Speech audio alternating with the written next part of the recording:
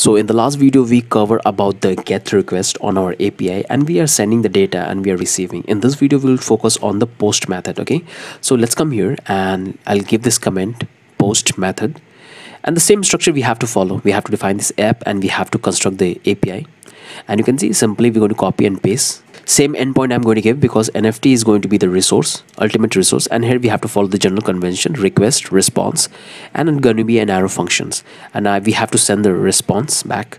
So we have simply console logout first. Okay, so console logout the request.body, because in this we'll have all the data which user try to post. Okay, so let's do one thing. Let's come down here, duplicate it, and remove this one request. Let's have a look at what we have exactly in this request, because this request we're going to use a lot. Okay, so let's come here, save it, and let's send the response, and let's send this to post NFT. Okay, simple for the time being. Okay, now let's come back to the postman and simply copy this entire URL and open this one, and here you have to paste, and make sure you have to change this method to post, and now save this one. Okay, and we'll call it, let's say, post in the same folder.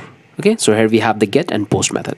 Now if we make the request, let's bring this down, and here we have to go into the body, we have to select the raw, and here we're going to select this JSON.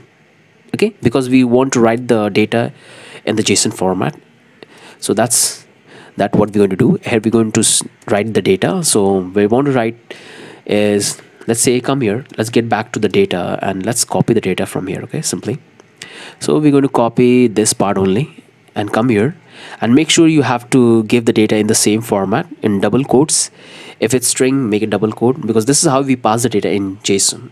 So I believe that you guys are familiar that how JSON work. Okay, so that's the ID we have, and that's the data. Simply remove that comma, and now we can create the post method. Okay, so let's come here and send the request, and here you can see post NFT, the response we got back.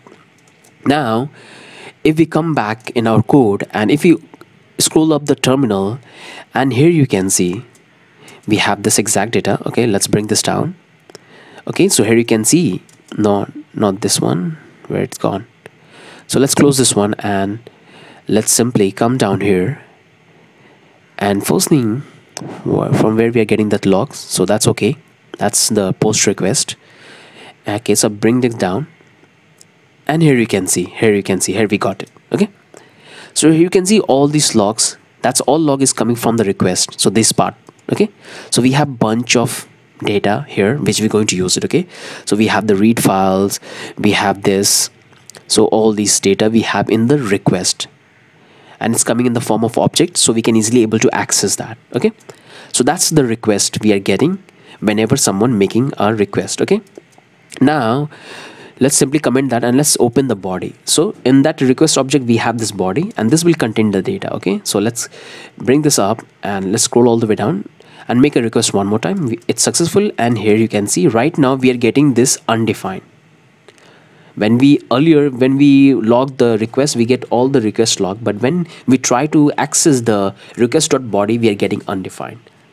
And can you guess why it's happening? Because here we have to use one express middleware which allow us to read the data from the user and write in our document. Okay, so that's the middleware we're going to use. Okay, so let's come up here. Here somehow we have imported this, remove this one, we don't need this one, and here we're going to use that middleware. So let's use it. We'll take this app.use and we'll call express.json. So this is a middleware function which we get from Express. So when we use this one in our code, what will happen that whenever any data get passed, we can easily able to access the data in the form of JSON. Okay, so earlier we don't have this express JSON, that's why we are getting undefined, but now it will work. So we're going to talk about middlewares a lot, because this Express API is entirely depends on the middleware. Okay, so we have a separate section, we are building separate tools as a middleware, so that will come later. Okay, so I just give you an overview that how middleware works. Okay, so this is the middleware and now it will work. Okay, so let's save it, and if we come back to the postman, if we make the request, so it's successfully post NFT, and if we come back to the terminal, here you can see we got all the data which we have sent. Okay, so we have the ID, we have the name, we have the duration, and we have the max group size, and that's the data we are getting because express JSON. Okay, So our post hook is also working fine, and we can easily able to read the data. Now here we have this one. Okay, now we have this one. So you can see that every NFT has its unique ID. If we want to create NFT, we have to assign a unique ID to that. So let's create that first. Okay, so what we're going to do, I'm going to simply comment this. I'll keep this comment so you guys can refer. Okay, so let's create an ID for the NFT which user try to create. Okay, so first what we're going to do, we'll take a variable and we'll call new ID, and we have this. So we'll say, so we have the NFTs, all the NFTs, and we'll try to get the NFTs. And first we have to find the length, that how many NFTs we have in that file. Okay, and from there we have to access the ID, and we're going to +1. Okay, so it will give the last NFT. Just imagine that we have data in the form of array, and we're trying to access the last one, and we are trying to find the ID of the last one, and then we're going to add one more new NFT, and we're going to assign this. So we're going to use this object dot assign, and assign what this object dot assign does. So if you have an existing document and if you want to add data in that existing document, so this function will help you to do that. Okay, so object dot assign, and in that we're going to pass this object. So first thing we have to pass the ID. So the ID is there which we have created. Okay, and now we're going to add the data. So request dot body, in which we have all the data which user try to send. Okay, so that's the simple logic we have here. Okay, once we have the new NFT, now we're going to push this NFT to our NFTs. Okay, so we'll pass the new NFTs. In this way we can easily able to add in the NFT array. Okay, in our file. So that's working fine. Now we'll come here. Now we have to write a function which allow us to write. Okay, so we can easily able to push, but to have that in our database we have to write it. Okay, so let's write that. That's not complicated, we can do it very easily. So we'll say fs model we have to use, because this time we have to write. Earlier we have used to read, and this time we have to write. So we'll say here we have write file, and here we have to pass the directory of the file. So we'll come here, and the same directory in which we want to write, simply copy this one, and we're going to pass this one here. Okay, simple. And we're going to simply convert this. We're going to convert the data, because the data will come in the form of object, and we have to convert into a string. Okay, a string. Okay, JSON. And here we're going to pass the NFTs. Okay, simple. And we have to handle an error. If anything goes wrong, we have to catch that. So error, it's going to be an arrow function, and here we have to send the response back. Okay, so NFT status is going to be 201 for create, and we're going to send the response in the form of JSON. Status is going to be, let's say, success, and we have to send the data back. So whatever data user are providing, we're going to send the exact data back to them, so they can have a look at what they have provided. Okay, so we'll send the NFT. Okay, so that's the NFT. Okay, new NFT, not, you can call it NFT or you can call it new. So NFTs, and we'll pass the new NFT. So that's working fine. This is how we can easily able to write. This is all the response. Okay, simply remove this, because in one method you can easily send one type of response. Okay, you can't send two responses, so that's why you have to comment this one, early one.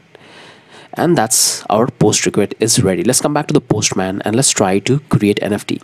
So here we have make a request, and here you can see we have successfully created our first NFT, but the ID is not working somehow. So we have it's successful ID, the name we have given, the durations, and the max group size. Okay, we don't need to provide the ID here, because this will calculate it automatically. Okay, so we need to remove the ID, and we have to hit the request, and here we are getting this object1.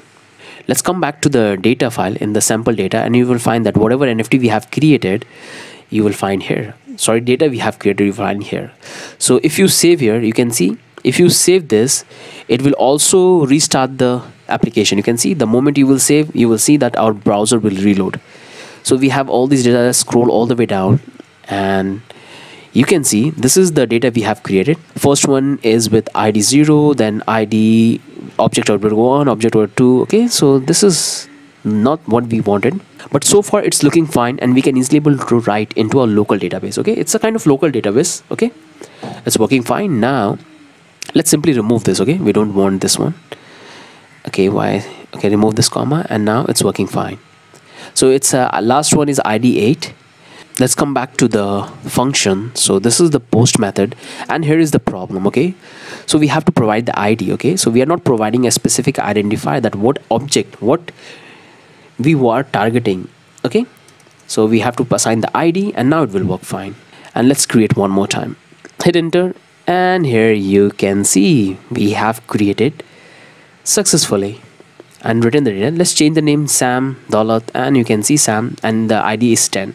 So the ID function is also working fine. If you go back to the local database in JSON format, and you can see, scroll all the way down, and here you will find ID 9, ID 10.